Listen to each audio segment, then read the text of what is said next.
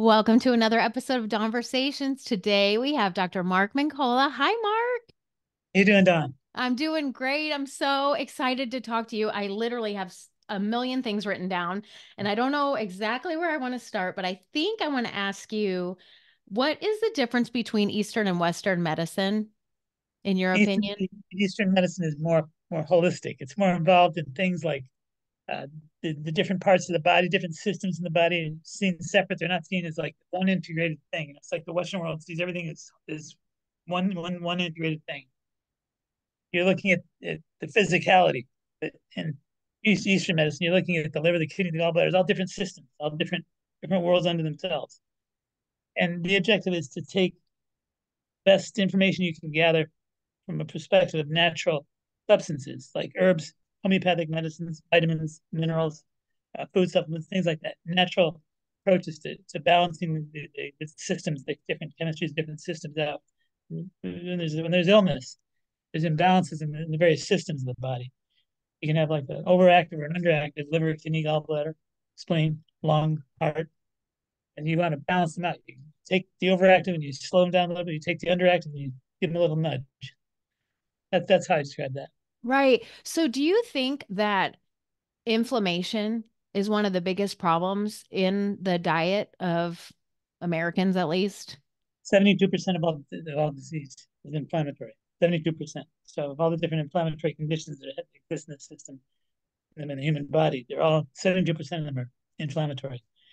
It begins with foods. There are foods like peanuts, egg yolks, not egg whites, egg yolks, dairy products, red meats, sugars, things like that that actually produce COX-2 hormones. Those COX-2 hormones produce arachidonic acids, fatty acid that actually sets up the production of inflammatory systems in the body, inflammatory chemistry in the body. It's very much involved in the establishment of inflammation. It's food based, it's all food based. Gosh. So is that all in your book where you talk about the diet? I've written 8 books. I'm working on my eighth book right now, and all my books are talking about that stuff. And you got interested in that because your brother was sick, right?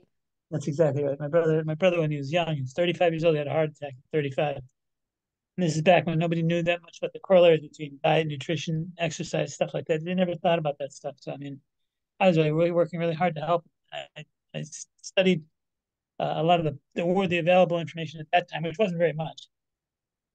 I learned about foods, put him on a diet, helped him with his health program. He got a lot better. He got a lot better. That's awesome. Who was your favorite author of dietary? Was it like Dr. Ornish, or where did you learn the most when you were studying about diet? I like Dr. Pavo Arola. Yeah, Arola. Arola. Dr. Pavo Arola. Pavo Arola is one of my favorite authors, one of my favorite healers. He's a very special man. It's amazing. Wrote some amazing books. He's my favorite. So okay, what got you going down the path of miracles? Were you a spiritual person before that, or do you even consider miracles to be spiritual or religious at all? I not necessarily. And I think for the past 35 years, I've worked with 60,000 patients. And I've helped so many with stage 4 cancers recover, people from heart disease recover, people who were scheduled for surgery, stuff like that, never needed surgery. So we've had some amazing experiences, really amazing. But I think there's a couple corollaries with all that. Number one, miracles are made by us. You have miracles have 4 options. To make miracles is the greatest thing. That's the number one thing. But people can reject, they can accept, they can expect, or they can create miracles. I say you want to be careful if you're in the negative side of that. If you want to reject miracles, you're already 1 foot in the bucket. You have trouble, big trouble. So if you want to expect them, that's okay. I'd rather accept them. If you want to accept them, rather, it's okay. I'd rather expect them and produce them. Much better way to do it. Yeah, well, we don't think I we have as much control as what we do. Why is that? think the key is we don't know who we are. We have an identity crisis. I think we're much broader, we're much more expansive, we're much more powerful than we think we are. We're so busy criticizing ourselves, feeling criticized by the world. The culture in which we live is very critical, and it breeds self-critical nature. It's not nice, not good, not healthy, not it doesn't produce abundance. It produces lack. It produces disease. I think that I just noticed early on that when I work with patients in a compassionate, loving, excited way, in a positive way, and think positive thoughts for them and work in a positive manner with them, they get better. And I was like thrilled to see that happen early on in my career. And I was reached out to so many people that grew so much and healed so remarkable deep healings and profound changes, transformations. And so I decided that I was going to make a study of it. I was going to work at it. I was going to spend some time developing this stuff, making sure that we could repeat the performance. We could actually teach people how to heal themselves. Have you convinced a lot of skeptics? Like, did you have miracles happen to people that just were like, whatever, I doctor? think I think if you see my movie, you'll really feel that. You'll feel that a lot. My movie tells the story beautifully. The movie is called The Way Miracles, and it's being streamed right now on Gaia, GAIA, Gaia Herbs, GAIA.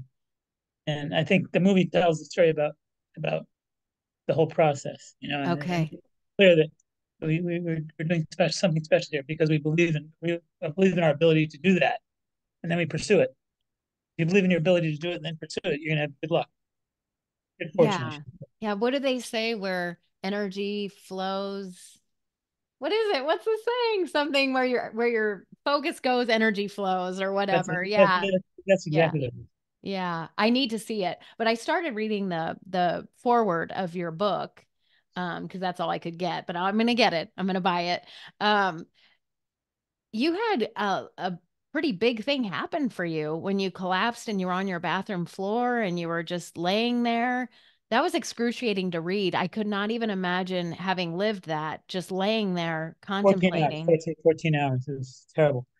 But I mean, anyway, we were making the movie. We were working on the movie, doing the pre-production for the film. And of course, we were setting up interviews with patients who'd been through recoveries and stuff like that. I never thought that I was going to be one of the patients in the story at that time. But I used to run and I used to jog in the woods a lot, because it's rough. It's natural. It's just kind of a fun environment to run. I don't like running tracks or anything like that or treadmills. I always Right. get in the woods and run. So I did that. I used to do that 3, 4 times a week. And I ran long distances.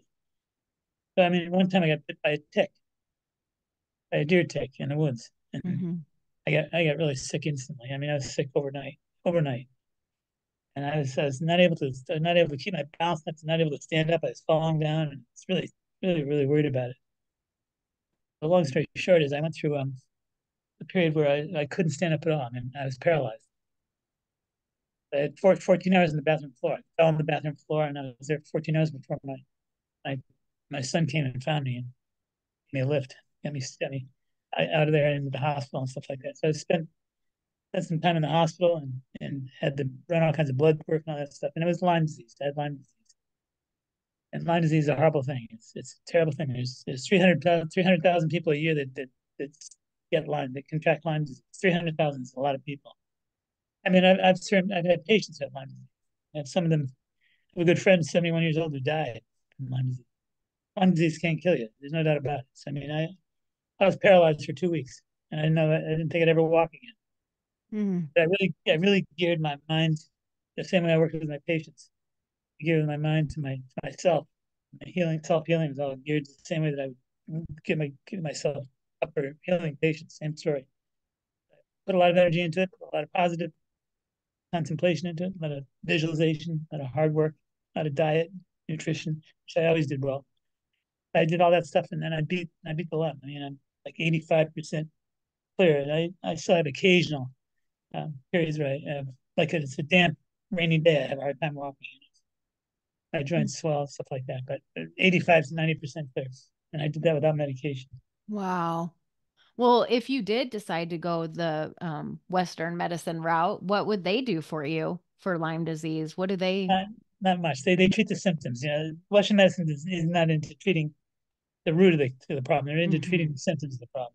So they take my symptoms and they try to put me on things that just work with the symptoms. Oh, I don't know. Did you see those balloons? I just saw those balloons come. Where they come? I didn't even push anything. That's I mean, weird. I just finished my story too. Wow, I don't know what the heck that was. So does Lyme disease ever totally go away? a great question, and it really doesn't. It really doesn't. It does not go away. It's like your body adapts to the antibodies, and after you adapt the antibodies, you can survive without being asymptomatic. But there are certain supplements that work really well on it. I mean, first things first, it's a bacteria. Okay.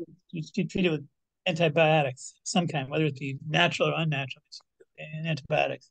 I did 1,500, 1,100 actually. I did 1,100 um, potency of colloidal silver, 1,100 parts per million. So I did that. I drank about half an ounce a day, twice a day, something like that for weeks. Wow. It helped. It helped. It helped. It definitely helped. And the diet is important. You can't be eating bacterial foods, yeasted breads, nuts, peanuts, vinegar, beer, wine, champagne, stuff like that. You got to avoid all that stuff. That stuff breeds bacteria. It'll take the bacteria that you have in your body and it'll expand it. Before you got bit by the tick, you were really healthy, weren't you? Mint. I was running marathons. I was great shape. Edible. So do you think if you hadn't been that it probably would have killed you? Do you think having that health prior to that really is what saved you? And I think that made a difference. I think it made a difference. I think that it made a big difference. I think it gave me a little bit of residue, a little bit of reserve, I should say, reserve to build up. Reserve tank was full of great resilient energy, really powerful, and a positive thinker just that helps. Hmm. Okay, so back to your movie and your book. You have, I don't want to say his name wrong. Is it Chopra or Chopra? Dr. Deepak. Deepak Chopra. Okay, Chopra. Um, did you were you a huge fan of his and Dr. Bruce Lipton? Were you fans of theirs before or Yes, were yes, they, I did. I read their books and like their work, and I still have them on the movie. you definitely have to be like ready and in the right mindset to read those kinds of books because I got one of Dr. Lipton's one time and I just put it down. I was like, I can't wrap my head around this stuff. But then it's like the next time I saw it and looked, it made so much more sense. It just was like, okay, I'm ready to hear it now. I understand it better. I mean, a lot of what they talk about is physics, quantum physics, and Right. that tends to be elusive for most people. The idea of talking about quantum physics is something that escapes most people's day-to-day mentality. Right. It's not common knowledge. It's not simple thinking. It's complicated thinking. It's miracle thinking. It's beautiful. It's great capacity to expand your properties, your thought properties beyond the norm. And it's by thinking that extensively and that deeply and that powerfully that you can actually build more of a miraculous approach to your physical and your emotional and your mental bodies. You become more miracle making. Hmm. That stuff that language sets you up for it. So you said that you are thinking or you are going to be working on a second movie. Yeah, we're meeting. There's a company from Australia that's coming up to meet with me in March. I started talking about it. Is it like a sequel or is it a brand new concept? I think I think a little bit of both. It's not a sequel per se, but it's going to be a little bit the same flavor. Okay. Do you meditate every day? I do every morning. Every morning, How long? uh, 30 to 40 minutes. Whoa, that's a long time. Well, to It, me, it, like 3 or 4 minutes is a long time. How do you quiet your mind? How do you do that? I think you have to develop attention for it. Okay. We're not inclined to do that. There's different parts of the mind that we use. Obviously, there's different parts of the mind that are more busy. Like we produce different brainwaves, and you produce um, brainwaves that are more beta brainwaves. Your busy mind, your mind is busy thinking and processing and wondering and all that stuff. It's a busy mind. Beta is a very busy mind. Alpha is a quiet mind. Alpha starts to slow things down, starts to take into account the deeper part of the moment, the deeper part of your moments. So I think alpha is really a good brainwave state to meditate in. And so too is delta. Delta is deeper brainwave state than alpha. Alpha starts you off with a meditative mind, and delta really takes you full deeply in. So I like delta brainwaves. I work with the delta stuff a lot. Hmm. You mentioned that you have a son. Do you just have the one child? No, two boys and a girl. Are they healthy? Yeah, my daughter works with me here. Does she? Vanessa's the heir apparent. Oh, awesome. But did they learn a lot from you? Like, do they believe in all of this stuff? They definitely do. They're amazing kids. They're very much into the process of natural medicine. Nick, my oldest son, actually worked with me on and off over the years. He worked for a while and then got out and working back and forth. He and Vanessa, the two that work with me, they've all developed similar approaches to life and similar consciousness developments, things like that. Oh, that's great. So what's on your bucket list besides the next book and the next movie? What do you want to do? Is there anything you still want to check off? Yeah, I'm gonna spend. I've been doing a lot of workshops. I just did a workshop. I did a 3-day workshop in the Bahamas. Oh my gosh. I want to do that. It's so much fun. It's nice in the winter too, especially nice in January. Right. And I'm going back there next year. I'm going to I'm doing seminars, workshops, and seminars in April, and that's going to be in North Carolina. Okay. There's a beautiful place in North Carolina. We're going to be there. It's called the Art of Living. Okay. Beautiful place, beautiful place. So Yeah, you're we're going to be like up in the Blue Ridge Mountains, aren't you? that's exactly where we're going to I be. Yep, was just there in October. It is special, so underrated. My God, it was gorgeous. very special, very special. I'm looking forward to it. And then we're going to be in New York at the Omega Institute. I think that's in June. The Omega Institute in June. So we have a lot of upcoming seminars and workshops and things like that. And I'd like to do more in Europe. I'm trying to set some stuff up in Spain and Italy right now. Do you feel like people's minds are starting to open? Whenever I meet them there, any place I go, any place that people show up, they're always very much ahead of the game. They're very quick. Yeah, that's amazing. So is there a miracle that has stood out, that something that you couldn't even hardly believe it, that somebody that was so sick that made a turnaround? There's some amazing ones. I mean, the movie has like 5 or 6 stories in there that are Okay. extremely good. One of them is in Parkinson's, and he's sick with Parkinson's, and he was really limited in his movement. His movements were so limited. He couldn't walk more than 10 feet at a time without falling down. Mm. He was really bad shape, and he's running 3 miles a day now. Oh my gosh. Great example. And then I have a woman who had breast cancer, stage 3 or stage 4 breast cancer. He's completely cancer free. Oh wow, I have got to see that movie. It's You an know, amazing story. I didn't even realize I care for the elderly, and one of the ladies that I care for, she has Parkinson's, and I always thought that that was just shaking. I had no idea how much it affects so many other things. She has to do exercises just so that her face doesn't get rigid, or Yeah, I yeah, don't yeah. know. I had no idea about any of that. Terrible, it's terrible. So I think that what I found in my work, there are there there's no mechanical way to diagnose Parkinson's. There's no mechanical way to do it. There's no testing that's blood testing. None of that's done. No mechanized form of testing. They just have you do physical demonstrations, like hey, the way you move your arms, your hands, your feet, your legs, Hmm. backwards, forwards, stuff like that, sideways. And they check you that way, and they determine if you have what they call Parkinson's. A lot of people have, I think, they're diagnosed with Parkinson's, have a virus that mimics Parkinson's. I see a lot of people every day who are diagnosed with Parkinson's. They don't have Parkinson's. You kill the virus, they get better. Wow. A lot of breakthrough activity in our work, tons of breakthrough activity. How do you kill a virus without antibiotics? No, antibiotics for bacteria. Okay. And antivirals, they don't use much. The world doesn't do much with antivirals. They do some. There's cyclovir and stuff like that we do. But the objective is to teach people to avoid foods that have a lot of arginine. Arginine feeds viruses. You got to be careful with your diet.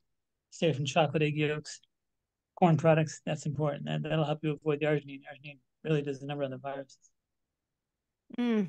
You got to watch what you eat. You got to take care of yourself in other ways. And that's all in your book? Yep, it's all in the book. Perfect. Little Miracles is an interesting book. It takes the time to really explain what what our potentials are. As like I said earlier, I believe we have an identity crisis. We think we're just personalities, We reflect our name and our position in life and our attainments in life. That doesn't go far enough for me. We need to realize that we're souls. We're very deep souls. We have very incredible power, incredible capacity to make things happen. Incredible. I mean, to make miracles. And I Yeah. think if you believe me, Have you always been deep like that? yep, Soulful like that? so it was. Yep, always. That's who I am. I love that. So you like learning about the body, but it's more about the mind and the soul. And it's worth thinking of from the perspective of the wholeness, the holistic nature of body, mind, and spirit. We're all of the above. We're all the above. And it's like the potential we have in our soul is so much greater than the potential we exhibit in our ego. Ego doesn't have the power of the soul. The soul has imagineless power, unlimited, infinite power. Hmm. And people, when they come to see you, when they go to your seminars and retreats and stuff, are they learning all about that as well? Do they think they're coming there for all physical, and then they find out it's more soul level stuff? Now they know, you know. If they follow your work, they know. You'd be surprised. A lot of people follow it. A lot of people following it. No doubt about it. Yeah, well, I'm so anxious. I am for sure going to see your movie, and I'll put everything in the show notes too so people can find you. I'm so excited for you, and this is just wonderful information to get out there. So I'm anxious to air this episode so that people can find out more about you. But thank you so much for taking the time. I realize your work is very important, and I know you're a busy guy, so I appreciate you taking the Thank you. time to talk to me in my little show. I enjoyed it. You did a fun interview. Thank you so much for Oh, it. sure. Thank you so much. And I will be in touch for sure, Mark. And you can check anybody wants to check out my work, my story, you can check out markmincola.com. Okay, yeah, for sure. Is there anything else that you want to promote? You're more than welcome. Here's the platform. Do it. Think of the website and everything's on there. Okay, perfect. Thank you so much. And we'll talk soon. Have a great day. Thank you. All right, you too. Bye bye.